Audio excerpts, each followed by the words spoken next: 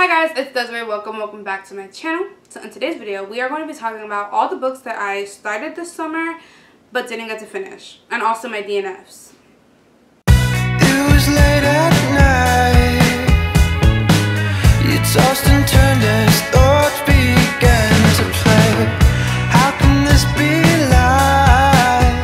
life? So if you didn't watch my everything that I read during the summer, or everything I read this summer, I posted that last week. I'm posting this a week after, but I said towards the end of the video, I'm just going to film all this in a separate video because that video is already an hour long of me filming. Yeah, this is that video. So, splitting this up because I want to start posting more on this channel on Mondays, and yeah, so you guys are going to get a new video every Monday. Also, with that being said, this channel has become a book channel, but I also want to start transitioning more like life videos into it. I do want to get back into doing like vlogs and stuff like that, so you guys will also be getting that on this channel too. Forgot to mention that earlier. So some of the books I DNF'd, or I've started and haven't read, I do actually have here. Most of them are on the Kindle because, as I said in that video, if you have not read the video, or if you have not watched that video, I guess I can give you guys a little refresher. So I bought my Kindle at the actually very beginning of the summer, which I did not remember. And yeah, I've read so many books this summer on here. So a lot of them are going to be on here. You're probably just going to see a picture of it. Okay. Actually, before I get started into everything I started, and actually no, I could talk about this book last because technically I did start it yesterday. Alright, so if I'm looking down, I have my list right here.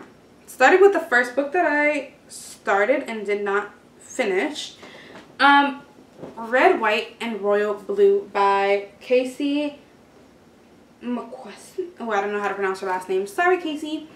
But this book right here, the infamous Red, White, and Royal Blue. If I'm not mistaken, I think they just wrapped up filming the movie for this book. I've really been liking this book. I started it in June because of Pride Month.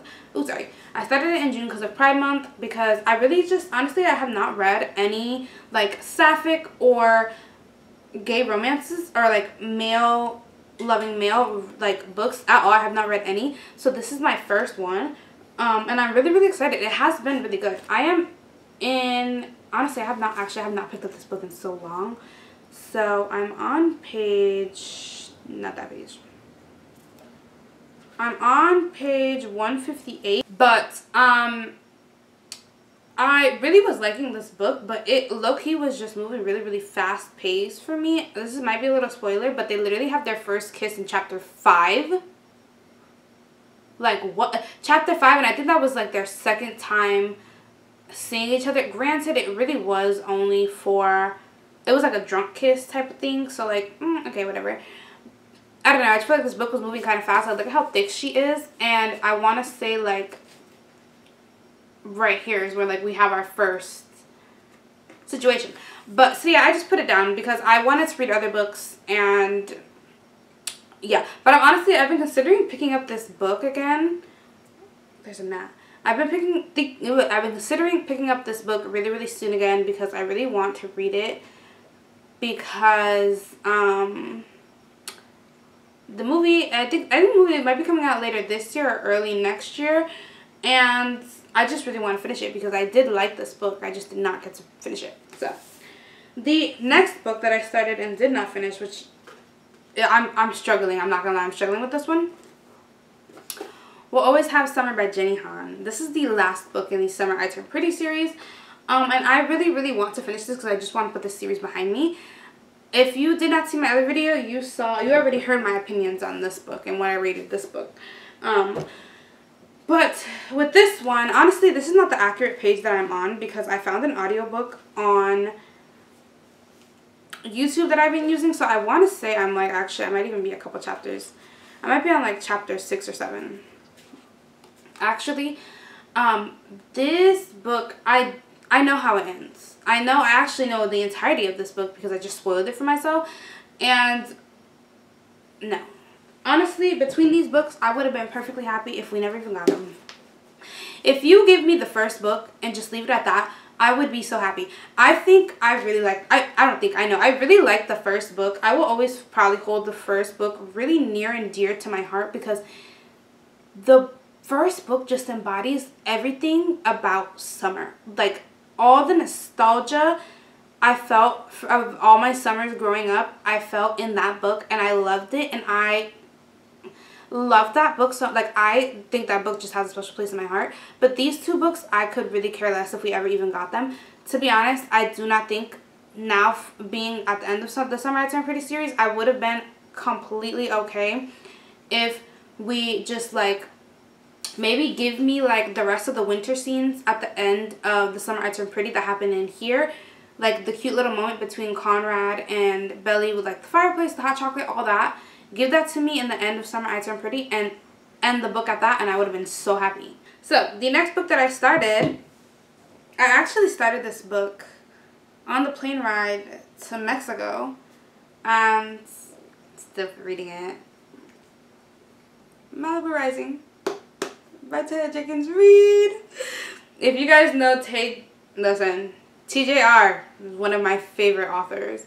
I think her and Kennedy Striner and Tila Herbert are probably my top 3 right now. Freaking love her. Also, look at this really cute bookmark my aunt got me when we were in Cancun.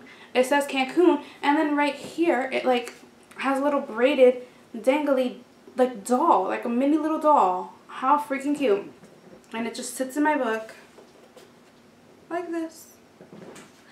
So, I'm not gonna lie, I love Taylor Jenkins Reid, and obviously Malibu Rising, Seven Husbands of Evelyn Hugo, and Daisy Jones and the Six are the top 3 most talked about books out of her books. And when I started reading this book, I was like, I don't know if I really like this. But the more that I've gotten into it, I'm starting to like it a lot more. Because this feels like a reality TV show. Kind of. Like, or I feel like I'm watching a TV show in my head. Like, I love how we'll start, like, talking about Nina, and then it'll just, like, break off at her page, and then we'll get a flashback to a situation that happened with her parents, and then it'll stop, and then we'll get a flashback, and we'll move on to, like, Kit, and then we'll stop, and we'll move on to the next person. I love how it's stopping and going to other people while still connecting them, and you're still not, like, completely forgetting everything that's happened prior. It's so good. So, in this book, it follows siblings. If Mick Riva is the father that is in this book. Honestly, from what I've heard, Mick is like the connection between Daisy Jones and the Six, Seven Husbands of Evelyn Hugo, Malibu Rising, and Carrie Soto. I think they call it like the Mick Riva universe. So, yeah. Or the Hollywood continuation, which is what I call it. Anyway, either way, besides the point. This is the book about his children. This is about a party. This is like the party of the year. Happens every August, which is funny because I'm reading it in August. And this party is so big, like it's the literal party of the summer. And this year, the party gets just even more out of hand than usual. What I'm excited about this book is because obviously Daisy Jones is my first #1 5-star book ever, and in the book it talks about this part, and Daisy Jones talked about this party. Like, I think she met somebody at this party. And what I really like at the jump of this book, it talks a lot about, like, it mentions the other books. It mentions Daisy Jones and the Six. It mentions Seven Husbands of Evelyn Hugo, and it mentions Carrie Soto, which, if you don't know, is TJR's newest release. Which I'm really excited to read that book too. So I do want to get back into this book. I have had it put down for a while, but I do want to get back into it because it is getting really, really good. To be honest, these 2 books I see myself picking up very, very soon again. Because why not? They're really, really good. So this book I started but DNF'd for now because I just was at a standstill and I was just like, I don't really feel like reading this. So Shameless King by Maya Hudge, is that how you say it? Something like that. Anyways, this is the first book in the Kings of Rittenhouse series. I've heard this series is really good, and from what I was reading, I DNF'd it at 37%, so chapter 12. It was really good, but at that point I just felt like it was kind of like dragging for a little bit, and I was just like, I really don't feel like reading this. That book is Enemies to Lovers, Academic Rivals, and that's all I'm really much going to say about that book. The next book that I started but haven't finished is Culty by Marina Zapata. I also put this back on my TBR because although I did kind of get into it, I was just like, almost 600 pages, and I know it's going to be a really slow burn because that's what Marina's books are. I was like, I'll just give it a minute before I get into it. But Culty, which I really, really like because it kind of reminds me of this Formula One book that I'm reading right now. It's pretty much like, take your idol, like, okay, so pretty much it follows, what's her name? Sal and Marina. So Sal is like, she's on the soccer team. She is like the soccer gal. And Culty, is like, he's like the Serena Williams. Actually, nobody's like Serena Williams. Let me take that shit back. He is like, he's a pro soccer player, like the best. And he gets the opportunity to coach her soccer team. And obviously, if your idol gets the opportunity to coach you, you are like, you don't really know how to fathom. But you know that saying that they always say, like, maybe you shouldn't meet your celebrities because they don't live up to what you expect. That is the definition of Culty. I think Sal thought that, obviously he was rough around the edges, but I think she thought that like he was going to come into this team like very warm and welcoming to them and still keep his hard exterior, but he's just an asshole. He is an asshole. An asshole. Like what I was reading, like I was foaming at the mouth. He was making me so mad. So yeah, that's pretty much that. Obviously, like, it's a romance book. You can kind of piece together what's supposed to happen. Oh, next book. Started and haven't finished. The Handmaid's Tale. So, one thing about me, fucking love The Handmaid's Tale. I got into it when season 3 was airing. Got into it when, right before season 3 was about to drop. I watched binged season 1 and 2. Made my mom binge season 1 and 2 with me, and then we've been watching since season 3. Season 5, the trailer for season 5 just came out, and it actually comes out next month. I think September 7th. And I cannot be more excited. I cannot wait. So obviously when I was in Barnes & Noble and I saw the book, I was like, because I love Handmaid's Tale so much, and I'm having like a really long slump because they haven't come back yet, I'm gonna start reading the books. Fun fact though, I just recently found out that I can get The Handmaid's Tale on Kindle Unlimited for free. So what I'm gonna do is I think I'm gonna dual read the physical copy on here and then read the ebook on here. To be honest, I might download the ebook and just read it myself so that I can give this book to my mom whenever she finishes and ends with us, because she said she wanted to read this. And I tend to read books a lot faster on my Kindle, and I can make the print of this book bigger because I need you guys to see how small the font is on this book. Like, I can read small font, but not that small. It's just too much. Yes. So, that's actually the last physical book I have to talk about. All the other ones are on Kindle Unlimited. So, Manhattan. This is the 4th book in the Becker Brothers series. The Becker Brothers series by Kennedy Steiner. Love Kennedy Steiner. I literally professed my love in my other video. This follows the youngest brother, him and his childhood best friend. So, it's childhood friends, the lovers. And they used to be super, super close when they were younger. He ended up getting into a relationship. Get back over here. Anyways, he got into a relationship, pretty much completely pieced her out. And then, now that he's broken up with, they're kind of friends again.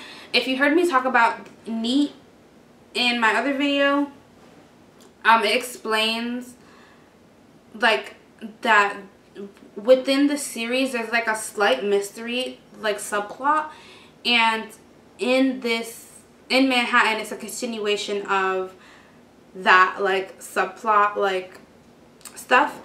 Yeah, I'm not gonna spoil much about that book because Then I'm reading Marriage for One. This is like, I want to say, the book of the Kindle Unlimited. Like, when I got Kindle Unlimited, this book was advertised to me so much that I finally decided I'm going to start reading it. And it's kind of good so far. I've had it on hold. I've had it on hold for a minute, but it's getting good. This is Fake Marriage. And pretty much, I don't remember the love interest's name. Oh god, okay, so I don't remember the love interest's name. But she wants to own her own coffee shop, and her uncle, when he was gonna let her use his building that he has, and he passes away, and obviously his kids get the right to the building now. His kids don't really care for her, so they're trying to shut her out. And in his will, he said that if she gets married, pretty much that the property will become her husband's and hers, and she can still do what she wants with it for a year. So so our love interest is he's a lawyer. So he tells her, like, we can get married, I can get the property, and I'll let you rent it for a year, you can have your coffee shop, we both win, because I get a property, you get your coffee shop, we win-win. And that's pretty much how it is. He is the biggest grumpy, okay, not the biggest, he's pretty grumpy, because obviously he doesn't want to get feelings, because it's just strictly a business deal, and it's not becoming a business deal. So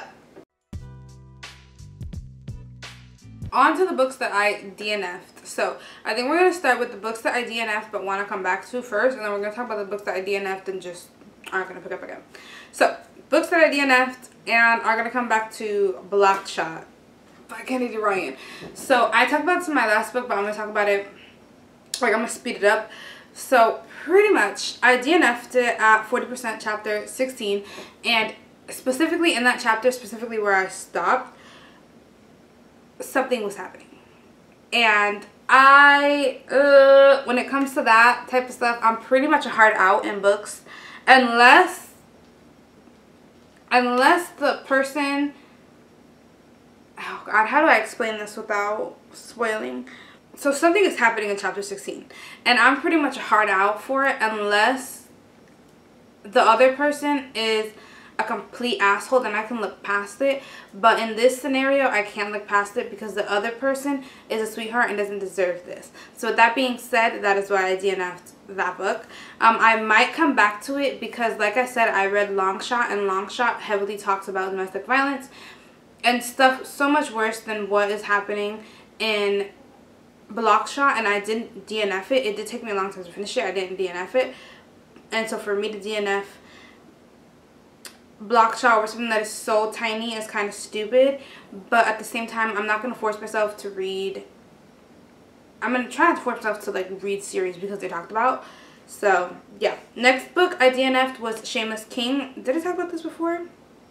Yeah, I think I did just talk about Shameless King. DNF'd it, chapter 12, 37%. It's just not hitting right now, and I just don't feel like reading a book like that right now. Colty, also DNF'd because where I am right now, it's kind of, like, I understand Marina Zapata is a slow burn author. I knew that going into this book.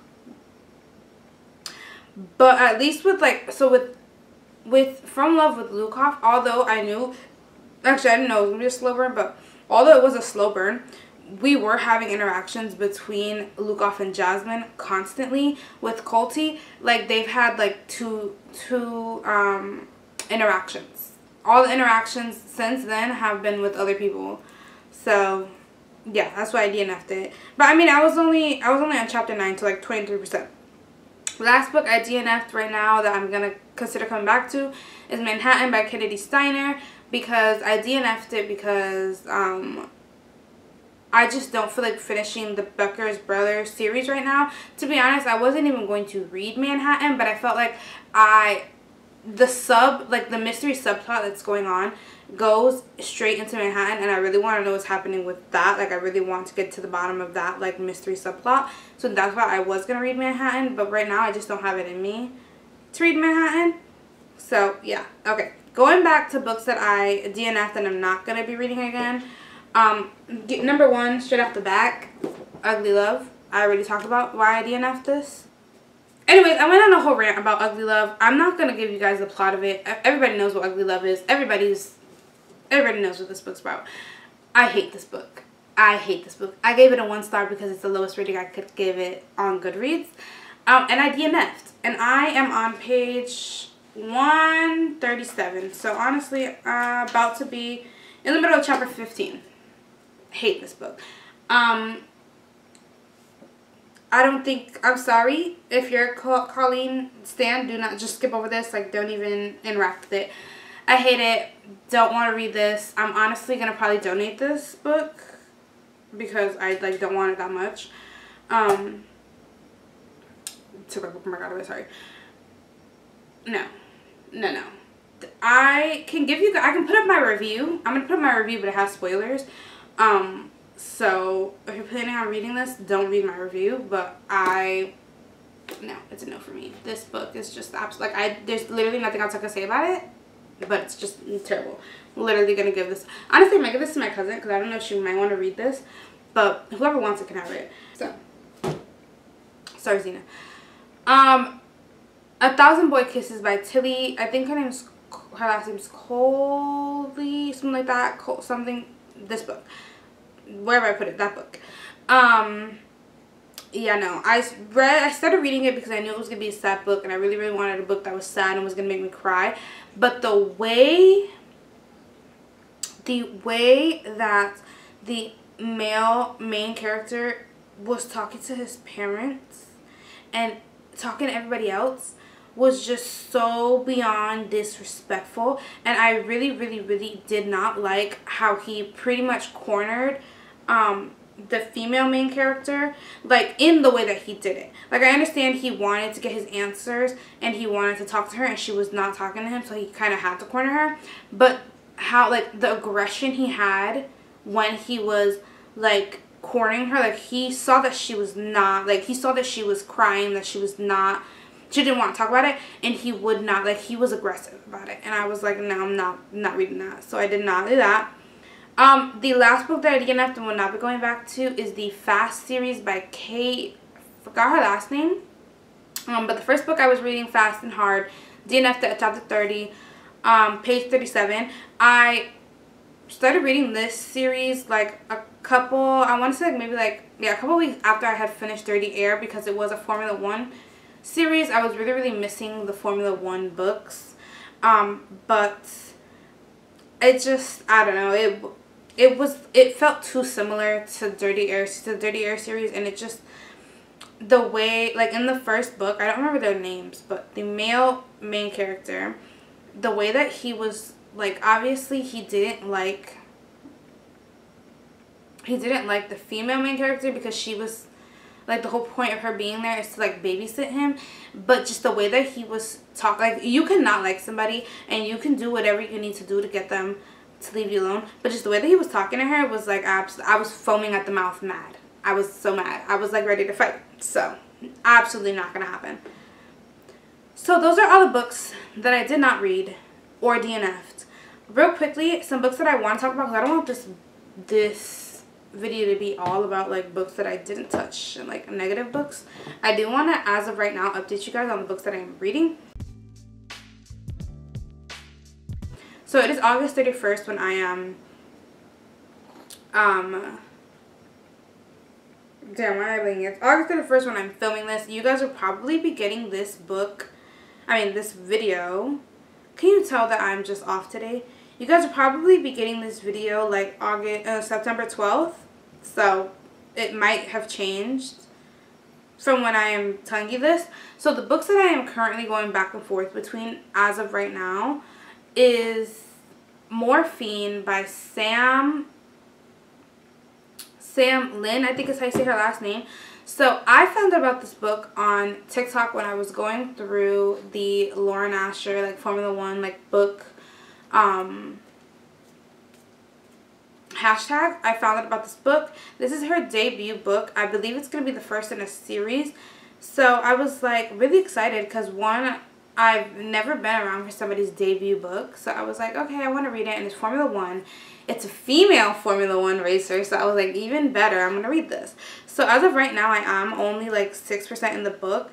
It's 354 pages, and I'm like, I think I just got to like chapter 3, so not that far in. It is good, but it's kind of like, I don't know, I think it's just because I'm like so slow, like I'm kind of going into reading slow. I don't really feel like reading it right now.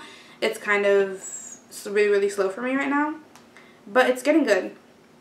The book I just started last night is A Love Letter to Whiskey by Kennedy Steiner. As I said, I'm going into a book slump. I feel myself falling into a book slump, and Kennedy Steiner has helped me get out of my book slumps that I've kind of been falling into this summer. So I just know that whenever I need a good book to go to, I can just run to her. And I'm reading A Love Letter to Whiskey because this is like, I feel like she talks about this book a lot herself. And I don't know, I feel like it's one of her, it's the 5th anniversary edition, which is this cover on Kindle Unlimited. And I'm just like, I'm in the mood for a good Steiner book. Also, with September coming up and Quarterback Sneak, the last book in the like that kind of like series, I guess you could call it, or trilogy, comes out in October. So I think in September I most definitely want to make it a point to go back and read Fair Catch, because I already read Blindside. So yeah, it's gonna kind of be a Kennedy Steiner month. But yeah, those are all the books that I've read. I am going to let you guys go, and I will see you guys in next week's video. Bye!